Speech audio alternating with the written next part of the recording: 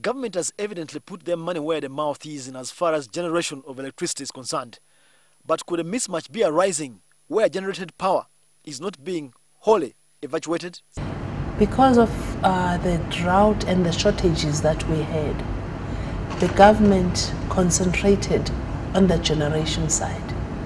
Now we find ourselves with generation that can't go to the consumer.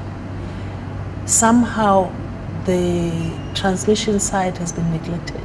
For power generators like Eskom, it's about business because they have invested to produce more power, and it makes business sense if all of it is consumed.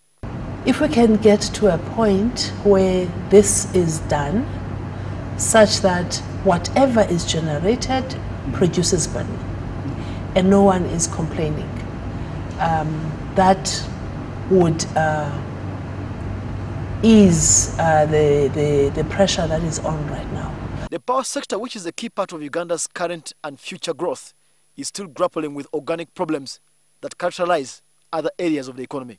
We've been challenged by the skills, we've been challenged by the improvement process, the approval process, we've been challenged by the procurement process, we've been challenged by the shallow market.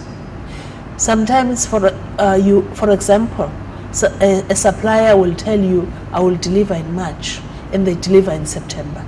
The outgoing Eskom boss will be replaced by Tozama Gangi, the new boss, come July 1st, 2015.